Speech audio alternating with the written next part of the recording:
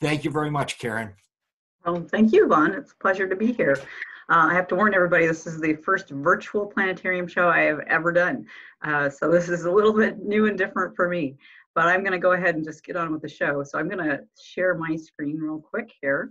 And what you're going to see, what you should be seeing now, is what you sort of would see in the planetarium at Westchester. We have a lovely digital planetarium.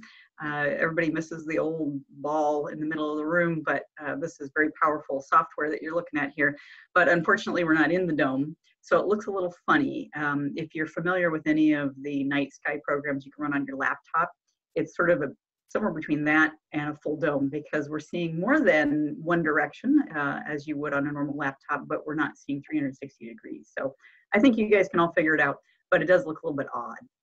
So what I'm going to do is just sort of take you through a tour of what's out there in the sky going on right now. If you're anywhere in the area, you're knowing that it doesn't look like this at the moment. It's about to storm. But so here on our computers, it's always sunny. We're going to go ahead and watch our sunset here from Westchester. And we're going to start with looking north in our northern sky. So you should still be able to see the horizon and some markers there, north, northeast, northwest, just for reference. And the stars, of course, are the little dots, and they are roughly appropriate for their brightness in the sky. So the brighter ones on your screen are the brighter ones in the sky. And I'm going to start with this little constellation that's kind of in the middle of the screen at the moment. A lot of you are probably recognizing that one. It is one of the most recognized constellations, at least in the Northern Hemisphere, but that is our Big Dipper. That's the one that most kids know. It's a very easy one to see. It's got 7 really bright stars, and it looks exactly like a big spoon. At this time, well, this time of year, this is probably around 10 o'clock at night when it's nice and dark. It's kind of upside down. It's got a handle and the scooper part, and it's sort of upside down. But a lot of people recognize that as the Big Dipper. Up in this general direction, a little farther up overhead, what you'll notice this time of year is a nice bright star over here, kind of brighter than anything in the general area. And I want to show you that one for a minute. Well, we are going to go back to the Dipper, but I wanted to show you that one because it has a name. It's called Arcturus. We'll go ahead and put its name on it. By the way, every star in the sky has a name. These have been named for thousands of years. All of the different cultures in the world looked at the stars, named the stars, made constellations. So if you go on the internet and you find a place that says you can name a star for $100, that's not true. They already have names. Save your money. Please don't buy a star. It doesn't really work. But I wanted to show you Arcturus. There's a really cute way to remember this star's name, because if you notice that the curve of the handle of the Big Dipper kind of points to it if you follow it. And of course, another name for a curve is an arc. So a lot of people know the little rhyme, follow the arc to Arcturus. And that helps you remember that particular star's name. Now, Arcturus lives in a totally different constellation than the Big Dipper. No, I don't. And it's called Bootes. And Bootes, in this particular picture, he's upside down at the moment. And there's some discussion as to what really is the origin of this in the Greek mythology. There's a lot of debate about it. But a lot of people kind of agree that he's supposed to be a herdsman. And in fact, the Dipper can be seen as sort of his plow. But it's not really agreed on that that's exactly what they were going for. But he is up there, and what most people notice is that without the picture, this kind of looks like a kite. That's what I see when I look up there. I did have one person tell me they thought it looked like an upside down ice cream cone. So, you know, whatever works for you is fine. You can use your imagination. That's what those people did a long time ago.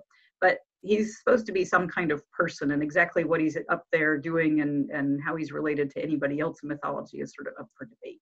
But I thought I'd show you the whole constellation. Arcturus is the brightest star in that one, right at his feet, right at the tail of the kite. So I'm going to get rid of Bootes and Arcturus, and we're going to go back to just the Big Dipper, because there's another Dipper up there that a lot of people know. There's a big one. There's also a little one. So we'll put that one up there. It's harder to find. For most people, especially if you guys, you know, the nature pilgrimage, very, very nice dark skies, but in most people's towns' backyards, the bright stars are about the only ones you see, and the Little Dipper doesn't have a lot of bright stars. So while the Big Dipper is easy, it jumps right out at you, the Little Dipper is a lot harder. but it does look exactly like the big one. It's just smaller. It's got a curved handle. It's got a scooper part that you put things in, and they're always right across from each other. So that's a helpful little tip. The handles point opposite directions, and whatever's in one dipper can kind of fall right into the other dipper. Now, I wanted to show you another one of those star names. Like I said, every single star up there has a name. Don't ask me to name them all. I can't possibly memorize them all. But this one is a pretty fun one to remember. Right at the end of the Little Dipper's handle is a star called Polaris. And a lot of people have never heard of that particular name, but it goes by a nickname called the North Star. Most people have heard of the North Star. For a lot of folks, they've heard of it. They know that it's really special. It gets talked about a lot. It's mentioned in songs and poems and poetry and plays and all kinds of stuff. But a lot of folks, they don't really know why. And one of the guesses is typically maybe it's the brightest star in the night sky. And that would be a good guess because certainly there's got to be one that's the brightest, and the brightest one would be very special, but it's not Polaris. Polaris is not actually very bright at all. You can see Arcturus way up at the top is way brighter than that. There's another star off to the east that's way brighter than Polaris. So it turns out Polaris is number 50 on the list. So there's a lot of stars ahead of it, but it is a very special star, and there's a reason why it gets talked about all the time. So what I'm going to do here is I'm just going to put our sky in motion, and like it would normally do. So things will rise in the east and they'll set in the west, but we're going to speed it up so that we don't have to wait forever. And when we do that, it kind of becomes obvious what's different about that North Star Polaris. If you're watching the screen now, you should be seeing the whole thing move, and Polaris is the only thing on the screen that's not moving. And in fact, it's the center of all of the motion. Even the sun, which is going across the sky, and I've magically kept the sky dark while the sun goes across the sky, even the sun is moving. So Polaris is the only star in the sky that never moves. Now, technically, none of the stars in the sky move in 24 hours. It looks like they're moving, but it's really the Earth. The Earth is the thing that's turning. So what's special about Polaris is really that it's directly above the North Pole of the Earth. And that's totally by accident. It didn't have to be there. In fact, there didn't have to be any star right there, but it just happens to be right over the North Pole. So when our Earth spins, it stays still and everything else looks like it's going around that star. So that's kind of special. Now, if you're facing Polaris, looking at the North Star, and since it's directly over the North Pole, then it does another thing for you. It actually tells you what direction you're looking, helps you navigate at night. A lot of people know about using the sun to find east and west during the day. Polaris will help you find north at night. So you can see it's directly above the N on the horizon. However, it is not an easy star to find because it is not one of the brightest stars in the sky. So a little trick here to note, if you can find the Big Dipper without any help or with some help, once you find the Big Dipper, the two stars at the end of the dipper where things would fall out of the spoon, those are called the pointer stars because if we follow them, they point right at the North Star. So they point to the North Star. Now you've got the North Star. Now you know which way north is and you're good to go. And once you start really looking in the sky regularly, it becomes easier to find this. Since Polaris is always in the same place, you kind of get the hang of where it is. But if you ever need some help, that Big Dipper and the pointer stars will help you figure it out. All right, I'm going to change these guys just to show you everybody sees different things in the stars. Thousands of years ago, when all of the ancient cultures were naming stars and making constellations, everybody saw different stuff, right? It's just imagination. So while some of us today see dippers, spoons, a long time ago, the Greeks actually made totally different pictures out of these guys, and it'll change. There we go. So what we're seeing here is the same exact stars with some extra ones added on, and now they're called Ursa Major and Ursa Minor. Ursa Major and Ursa Minor are the Great Bear and the Little Bear. So the Greeks used a little more imagination, used a few more stars, and made these pictures into bears instead of spoons. Right? But we still have a small one and a big one. For many people in your backyards where it's really not typically very dark, it's hard to see a bear. The 7 that make up the spoon of the Big Dipper are pretty bright, and then after that, the rest of these guys are much, much fainter. Keep in mind, in the time of the Greeks, there were no shopping malls, there were no street lights, there were no car lights. It was really nice and dark at night. So they didn't have any problems seeing these smaller, fainter stars. For us, it gets a little trickier with all of our light pollution. All right, we're going to clear those guys away. And I'm going to show you one more constellation that's over in that northern sky. It is very low in the sky right now. It's with us all the time, but it's much more prominent and easier to see in the winter time. But I thought I'd point it out. If you have a nice, clear northern horizon, and if you look way down low in the sky, you're going to see some stars that seem to make out the letter W.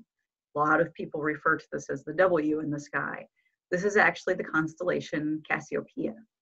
So she is a lady sitting in a chair. There's a whole story about her, and there's a whole bunch of characters that go with her. But most of those guys have set, and they won't be showing up again until the wee morning hours as we go into the summertime, because they're really wintertime constellations. So Cassiopeia does stay visible all year round, but she dips way down in the summertime, close to the northern horizon. So if you have That's all I needed to know, because when I pinch, trees or sometimes I anything, guess it slides over. then you're going to miss Cassiopeia because she's pretty low down in the sky. But it is pretty easy to find that W. Harder to make it into a lady in a chair, but again, you got to use some imagination. All right, what we're going to do here is we're going to rotate to the west. So we're just going to, as if we were all standing outside, we just turn slowly to the west. And I'll show you some constellations that are over there. And again, the first one is kind of low down because we're losing this constellation. It's really mostly a wintertime constellation, but these stars low in the west, if you have a clear western horizon, you'll see the stars of Gemini. So the Gemini twins, Pollux and Castor, the story goes that they are twins, born to the same mother, but they actually have different fathers. So Castor his father is the king of Sparta, and his mother is the queen. But Pollux is the son of Zeus. So a little strange there. The Greek stories are sometimes a little odd. But what this means is that Pollux is immortal and Castor is not. And they go off on all kinds of adventures. These brothers are very close and they share in lots of adventures and battles. And ultimately, Pollux is wounded, mortally wounded, and Castor is mortally wounded, and Pollux doesn't want his brother to die. So he goes to Zeus and asks for him to help him out. And Zeus tells Pollux that he can share his immortality with Castor if they are placed in the sky. And so that's what Zeus did. He placed them in the sky, and now they're always together. The stars right at the tops of the two constellations' heads, those are the two brightest stars in the constellation, and they share the names of the brothers. And these are probably going to be kind of on top of each other. I apologize. But Castor's on the right, Pollux is on the left. So you can see that if you have a clear view of the western horizon, at least for a little while. Once we get into the middle of the summer, those guys are going to disappear on us. All right, we're going to get rid of those guys and turn again. We're going to go to the south. The southern sky is the fun part of the sky once we get into summer. Lots of really cool stuff to see here, not just constellations, but we'll start with those. We have got, you should be able to see our Big Dipper nice and high. We're turned 180 degrees from where we started, but there's our Big Dipper. And if you remember the trick, we follow the arc to find Arcturus. There it is. But what you'll notice is there's some bright stars down here, a little bit lower in the southern sky. So I'm going to put that whole thing back up there. And we're going to see Virgo and Spica. Virgo is the Virgin, right? This is one of those zodiac signs. And Spica is the brightest star in that zodiac sign. Most of the other stars in this constellation are pretty faint. And it's kind of hard to make it into it's sort of a weird stick person. But Spica is the really bright star just behind the whole picture. And if I put back our Big Dipper and our arc, what you'll notice is it fits in with the whole theme of following the arc to Arcturus, and then you speed on to Spica. So when you see these bright stars in the sky, you might be wondering, which ones are those? If you can find the Big Dipper, it'll show you that if you just keep following this curve, the arc, you get to Arcturus, and then keep going in with that same arc, and you get to Spica. So you follow the arc to Arcturus and speed on to Spica. And that's about probably all you'll make out of the Virgo constellation, because it really is hard to see those other little stars. Also in our southern sky, and pretty prominent in the first part of the evening, is Leo, Leo the lion. This is one of my favorites because it really does look like what it's supposed to look like. Always fun when you don't have to use so much imagination.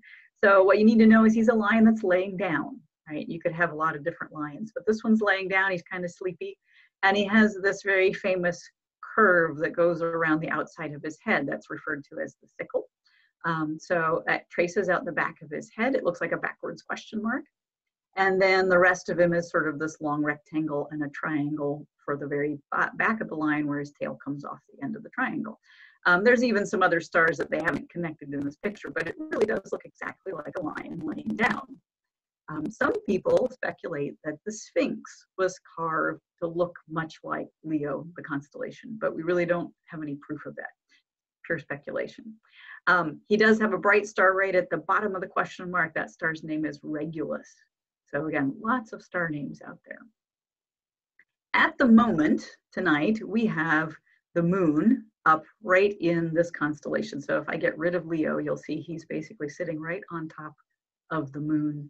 And what we have tonight, if you can see it out there in the real sky, is a waning crescent moon. So we're headed toward new moon. It's going to get darker each night. What I'd like to do right now is just take you on a trip, and we're going to go visit the moon. So again, this is really impressive in the planetarium. It's going to look a little strange on your screen, but we're going to actually fly to that moon. So we're going to leave the Earth, and our grass and our little north, south, east, west skies will eventually disappear. And you'll see the Earth underneath us. And we're going to head to the moon. And when we get there, we'll get to see it nice and close up. So obviously you can see the moon very easily from the Earth, and you can even see various splotches and kind of colorations on it.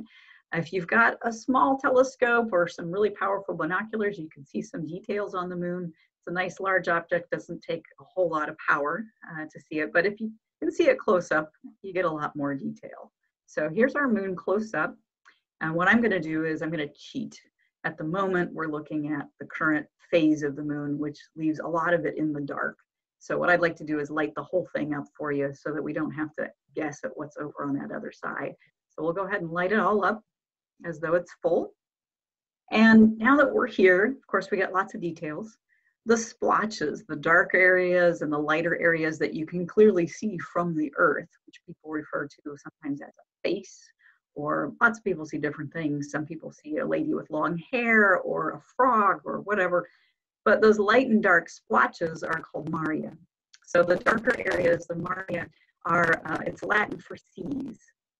Many hundreds of years ago, people speculated what are these dark spots on the moon, and they thought perhaps it's water, oceans.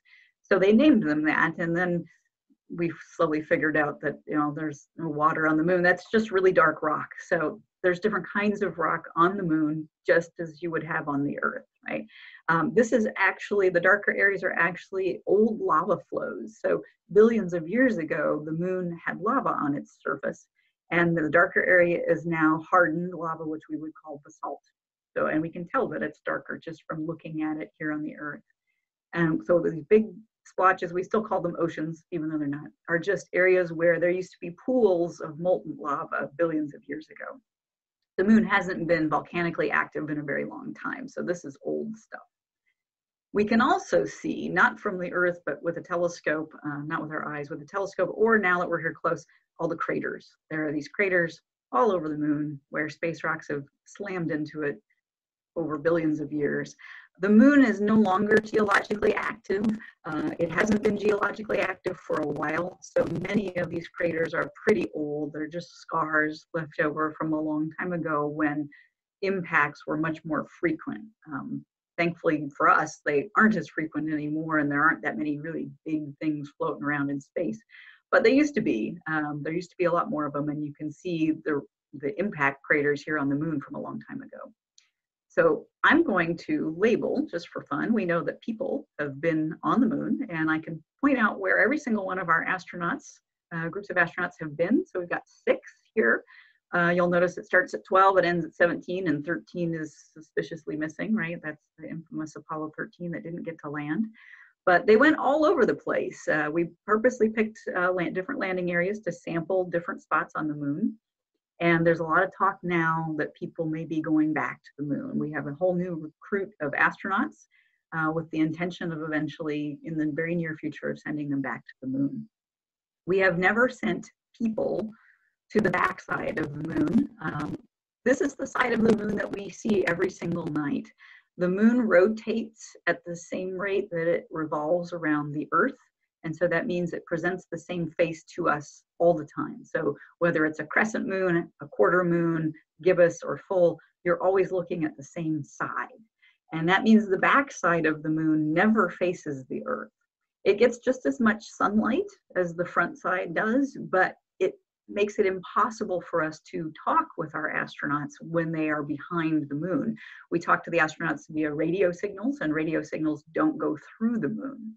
In order to speak with anybody that's on the back of the moon, we need a satellite that orbits the moon that can relay the signal. And until very recently, such a satellite was never put into orbit around the moon. But the Chinese space agency has done exactly that. They have now landed a rover on the back of the moon. No people yet, but they have a rover back there, and they're able to communicate with it because they put a satellite in orbit around the moon. So now that they've done that, we have the ability to communicate with anything that's on the back side. So I don't know what NASA's plans are for the next group of astronauts, if they want to explore the back of the moon or keep them on the front. But when they're on the front, it makes it very easy for us to talk to them. We just point our radio signals at the moon and we can talk back and forth, no problem. All right, so we're going to clear those guys off. And I thought we could look at some deep sky objects. So there's a lot of constellations, and like I said, this area of the sky, the low southern sky, is my favorite area. Once we get further into the summer, you can just start to see Scorpio rising in the southeast, and that's a really fun constellation with lots of hidden gems, but we're not quite there yet. That'll be more toward July.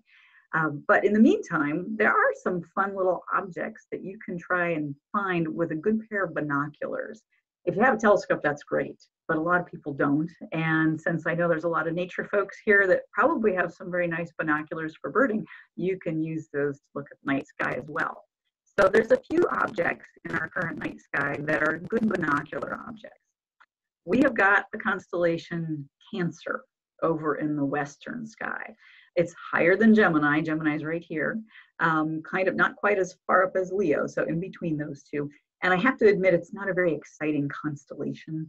It has very few stars that you can really see with your eyes, and it doesn't look anything like a crab, if you ask me. But it's like this giant letter Y. In here is hiding what we call a star cluster. I'm going to label it, and then we'll take a close look at it. It's got a number, M44, but it's called the Beehive cluster. So what we're going to do here is I'm going to zoom in on that as though we were looking at it with a pair of binoculars. Okay, so we're going to center it up. We'll get rid of the labels one by one, and then we're going to center it up. So this would be better if we face west because it's kind of lower in the western sky. And then we're going to zoom in as though we were looking with a telescope or a pair of binoculars. And what we'll start to see is this little pattern that's showing up here in the middle of the screen. Now with your eyes, if it's a nice dark site that you're at, you can often see just a little smudge spot in the sky. So again, Cancer doesn't really jump out at you, but if you find Leo the lion, he's facing Cancer. He's facing the Gemini twins. So if you can find Gemini, which has got a couple bright stars, and you find Leo, which is pretty easy, right in between there is Cancer. And if you look very closely, there'll be this little smudge. That's where you want to look with your binoculars. And you'll see that that little smudge is actually a whole group of stars. It's called a star cluster. And a star cluster is different than a constellation. When we look at Leo the lion and connect the dots and make it into a picture, those stars are not actually next to each other in space. We see them as being in the same direction, but they're all at different distances from us. And we have no way of judging distance in the night sky. So to us, it just looks like a flat blackboard. But all those stars in Leo some of them are very far away and some of them are very close. So they aren't really physically associated with each other. It's just a projection. Here, these stars are actually physically together in space, and in fact, they're basically siblings. These stars are all born out of the same cloud in space. They all have the same composition.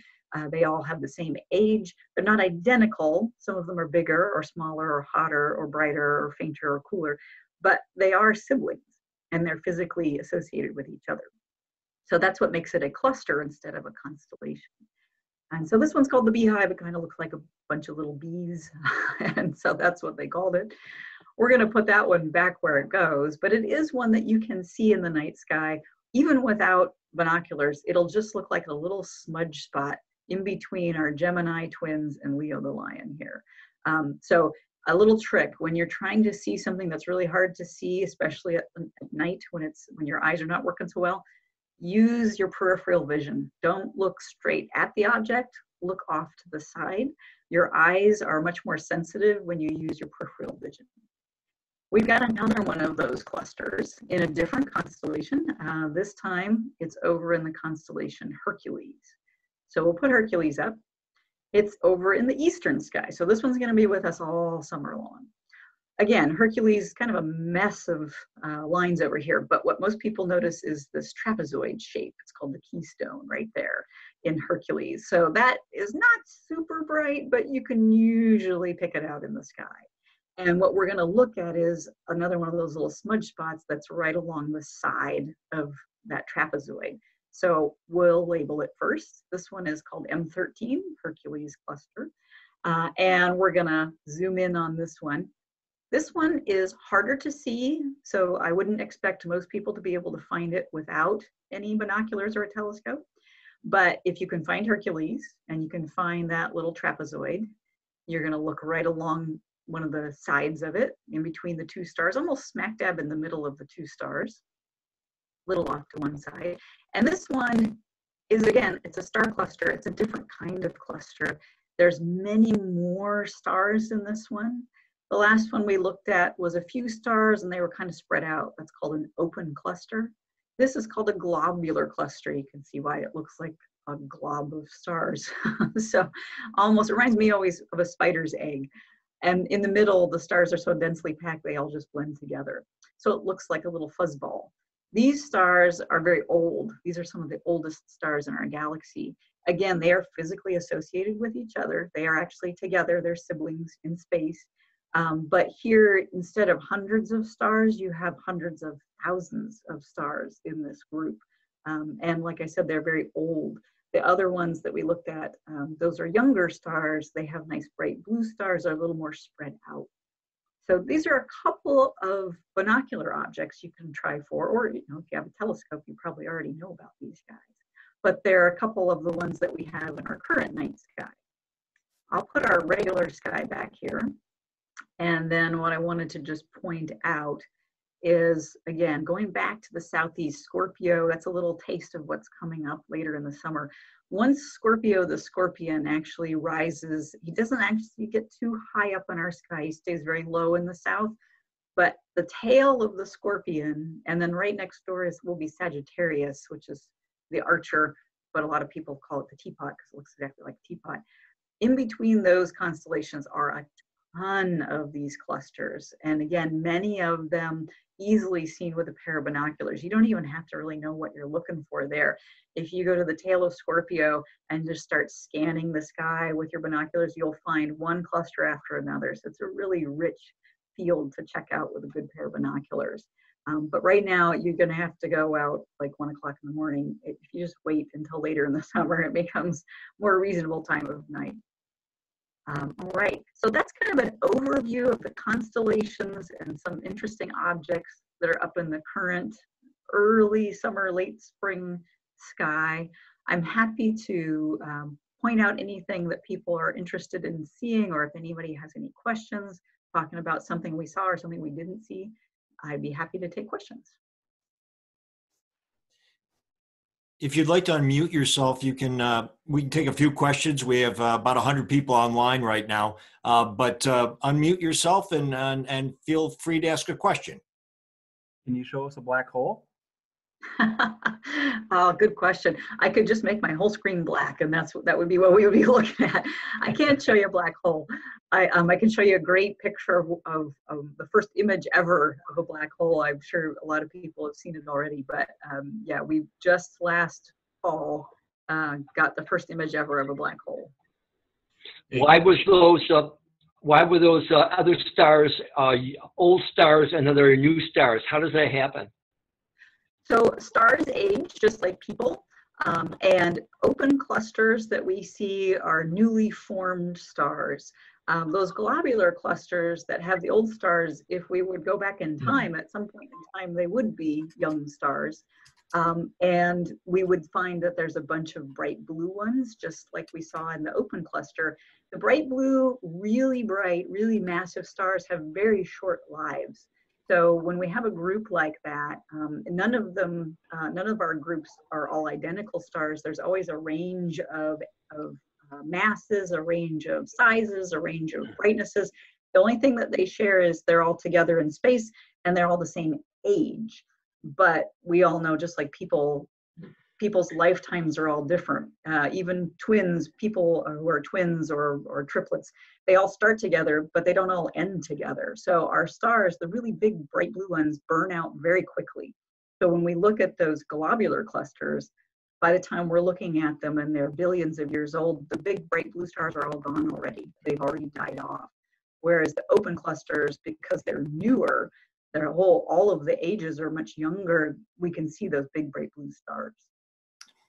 Hey, Karen, we had a question online. It said, are there any nebula that can be seen with a small telescope? And I gave it my best answer. I pointed them towards Orion in the winter with the bare eyes, but I thought you might be able to elaborate beyond my expertise, which is nothing. Yeah, no, Orion's a great one in the winter. And of course, if you want to get up at the wee hours of the morning, you can still see Orion, but that's usually not when people want to go out looking at stars. So in the early evening, like I said, when Scorpio gets higher, there's a whole bunch of clusters and nebula in there. The Lagoon Nebula is a great one in Scorpio. The Trifid Nebula is also in there with Sagittarius and Scorpio. Those are all great objects for the summertime. And I'm getting some other questions too as well. And some of the things might be answered. It wasn't a direct question. Someone wanted to know about the planets that are visible during the summer. Well, the other thing I will do is make a plug for folks. If you're interested, there's a software out there called Stellarium. And it's free shareware, and you can download that to your PC, and you can also buy a version for your phone and use it to navigate the night sky with your iPhone. So Yeah. that's something that I've used, and it really it masks my ignorance. So. There are a ton of apps for phones that are free, and then that you can always pay to get rid of the ads, kind of thing. My favorite one is Star Chart, and these are the ones where you just take it outside and you point the camera at what you're looking at, and it tells you what you're looking at. But those can be used also to say, well, what's going to be up next month as well. So Stellarium's a great one as well. Right now, we are kind of devoid of planets. It's kind of sad, but that's changing all the time. The planets are constantly in motion. So there's not ones that are summer planets. There are ones that are up at this time of day or night during this time of this year. So it's always changing. At the moment, Venus is up just briefly after sunset. Now, if you can have a clear view of the western horizon, you'll see it no problem, because Venus is so bright, you don't even need to wait for the sky to get all the way dark. It's the brightest object in the sky other than the sun and the moon. So it is out there, it is in the evening sky, but it's setting very shortly after sunset. So if you go out right after sunset, you might be missing it already, especially if you have trees or houses or anything in the way. But what's coming up, we will have some of the giant planets coming up in the later summer. You'll be able to see Jupiter and Saturn, and I believe even Mars, but I think Mars comes up kind of late in the night. But at this particular moment in time, there's really nothing in the early. One of the things that someone asked, and again, I made a chance to answer this, was, are any galaxies visible at night with the naked eye? And I suggested Andromeda in a very night dark sky, but I'll leave it up to you. Yeah, the only one that you can really see in the Northern Hemisphere without a telescope is Andromeda, and it's a classic wintertime object. But again, when we say that it's a winter object, it just means that if you want to see it at a different time of year, you got to go out at like 4 o'clock in the morning. There's only a very small window of time where you can't see an object because it's directly in line with the sun. So Andromeda, you could still get a peek at, but you're going to have to go out at maybe an uncomfortable time of night. There's nothing in the summer sky in the Northern Hemisphere. Hey, Karen. Yes. Just curious. First of all, it's really interesting. Thanks for doing this.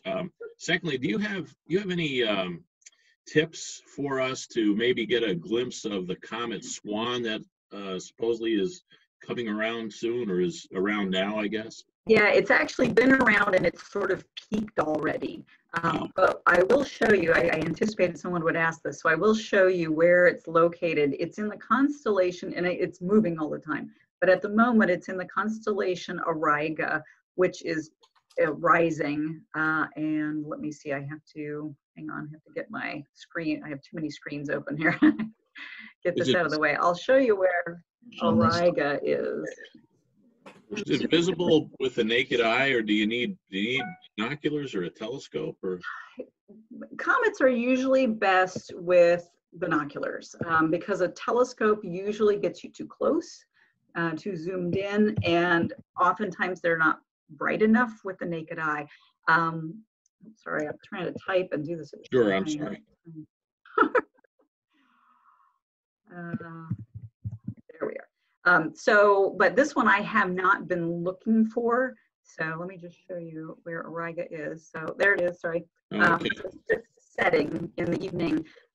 So you're gonna see it in the, after sunset, way over in the northwest sky. Okay. And it's near, let me put the star that it's near. It's the brightest star in the constellation is called Capella. And so it's in that general area. So you can take out your binoculars on a nice clear night and see if you can try and find it. It is fading though. So unfortunately, it's only gonna get fainter. It's this little guy right there, Capella. Oh, wow, okay. But you can find online maps that will kind of show you the path of the comet as it moves through the sky, so you can see like where it's headed. So this is for tonight's sky, but it moves pretty fast. So good. Thank you very much. Appreciate it. sure thing. We got time for a couple more questions if anybody has one. Can you show us a pulsar or a quasar?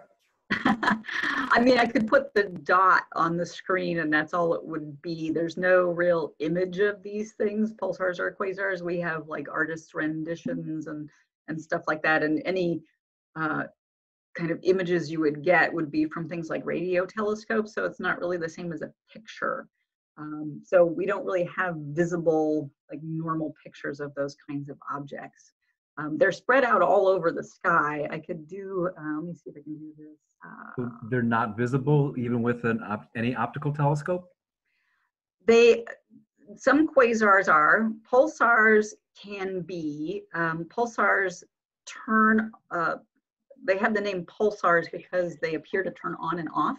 So what you get is a signal and then nothing, and a signal and then nothing. So what you would get is a measurement of the light coming from that object over a function of time. So you'd have a light curve for a pulsar, not necessarily really an image of it. It would just be a little dot in the sky that was there and then not there, there, then not there. That's what the pictures look like. It's not really that exciting to look at. It's an exciting object. It just doesn't create an exciting picture, if that makes any sense. So it doesn't blink fast enough for us to notice it blinking? The light coming from it is so faint that you wouldn't notice it with your eyes. All of the stars that we see in the night sky are all within our own galaxy, and they're all incredibly close by in our galaxy. Our eyes are not sensitive enough to see stars, say, on the other side of our own galaxy, let alone stars in other galaxies as individual dots. So pulsars can only be seen with telescopes and not like your backyard telescopes, very, very large research style telescopes. Are people looking for objects that might hit the Earth? Yes, so there's a whole group of telescopes that look for near-Earth objects all the time. And the nice thing is mostly they're robotic, because things that are moving through space that are a good size are actually easy to find by just surveying the sky regularly. So these robotic telescopes, they take images of the entire sky every night, and then the next night they go and do it again, and there's software that looks for things that change. And this is how we find things like supernovae, but also asteroids and comets and things like that. So once the computer says, hey, something moved from last night to tonight in this frame, then people are alerted to come and check it out and make sure that it, it is what we think it is. And that's how we find lots and lots of these near-Earth objects. And then we keep tabs on the really big ones. The little tiny ones we don't have to worry about so much. But yeah, there are near-Earth objects, and then there are potentially hazardous near-Earth objects. And those are the ones that are really monitored and kept track of at all times. Karen, I'd like to thank you very much. I do appreciate the time that you spent. We really appreciated you coming on board here for this event. Thank you very much. And again, if anybody has any questions afterwards, you can forward them to virtualamp@gmail.com, and I'll make sure that Dr. Schwarz gets those and that we can respond to them. But again, thank you very much, Dr. Schwarz. It was wonderful, and appreciate your time. So, Thanks. Thank you very much. Bye-bye. Thank you. That was great. It was great. That was great. Thank you. Thank you. Thank you, Karen. You're welcome. Wonderful.